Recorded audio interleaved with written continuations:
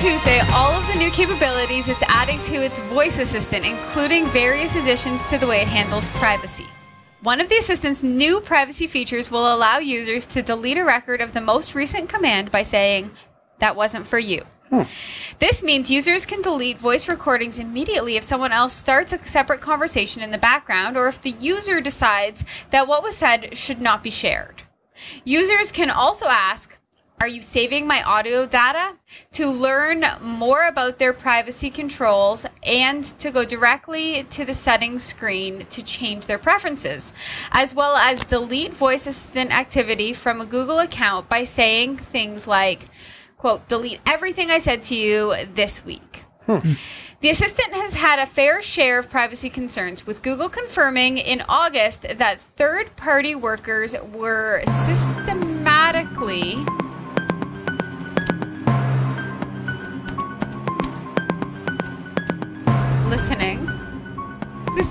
listening and leaking private Dutch conversations collected by the assistant. It had been revealed that more than 1,000 files had been leaked from these workers, including recordings from instances where users accidentally triggered Google's software. After the incident, Google paused all of its language review operations. These new privacy features come not too long after Google decided to revamp its assistant privacy policy last year. The changes from last year included Google making it default for the voice assistant to not retain audio recordings once a request is fulfilled, meaning that users have to opt in to let Google keep any voice recordings made by the device. It also added a feature that allows users to review and delete past historical audio recordings. Besides the security enhancements, other additions to the assistant announced by Google on Tuesday include the ability to schedule certain tasks. For example, users that have a Google Home integrated washer or dryer can schedule a load of laundry with the assistant. This feature is set to be rolled out later this year. Google has added support for various new smart device categories such as AC units, coffee makers, vacuums, and smart bathtubs, among others. I would love for my device to be able to make me a coffee. Oh, yeah. And bring it to me. Right. I would like to be able to run a bath. I don't know about the bath thing, and I don't know about anything with water. Bath and laundry, I think I'm against. I'm not against that. I think it would be cool. I know that my neighbor down the street has one of the new washer and dryer in one machine. Mm-hmm. Yep.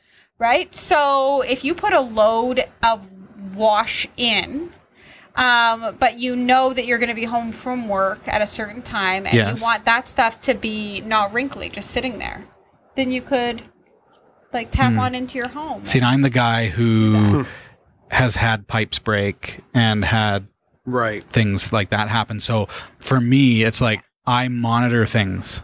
I check on the laundry while it's happening. Right. I check on the dishwasher while it's happening. I don't run them when I'm not home. I super trust my everything.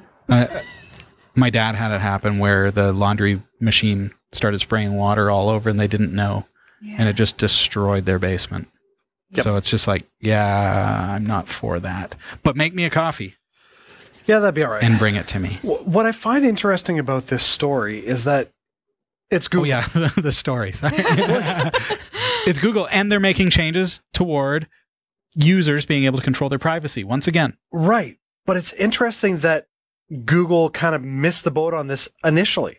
I feel like Google has kind of always been ahead of the game when it comes to that respect for privacy because they've kind of been the front runner. Mm-hmm. So the fact that they're trying to play catch up now, and the fact that there was audio breaches where conversations were being shared, I'm going, wow, Google, come on. Yeah. But I mean, it's good to see that they're making these changes. Yes. Mm-hmm. You know, but it's all of us, everybody's learning, right? Including Google, obviously. This is why I don't let anyone else do anything, and I'm terrible at delegating. Because I'm afraid of someone making mistakes. And so they've hired a third-party company, or maybe they had staff that was doing this job, and that staff leaked the information. Yep. Yes. That was meant to be internal. We need to improve our product. Now, I have an Amazon device at home. Mm-hmm. Ditto. So these features like that wasn't meant for you and stuff, Mm-hmm. are there equivalents on the Amazon devices? I'm seeing very similar kinds of enhancements happening on Amazon. And, you know, I've talked about it before, but the Amazon Echo, I have mine set in the app to make a tone anytime it hears its activity word. And so sometimes you'll hear me if it goes off here, I just say cancel. So in the middle of a conversation, somebody says the action word by accident, and I hear doodle, and I say cancel, and it just now it comes naturally. So, and I wish sometimes it would work in real life conversations with humans. I convinced our kids that ours is now named Gecko. Yes. You can change your what? No, because we chose Echo as the name. Oh, but because you've got Gecko, I convinced my kids to call it Gecko. Nice. I'm like, guys, I changed the name to Gecko, so they're like, Gecko. That's cool. It's That's a funny. good idea. It's fun. I like that. Totally unrelated to the story. But.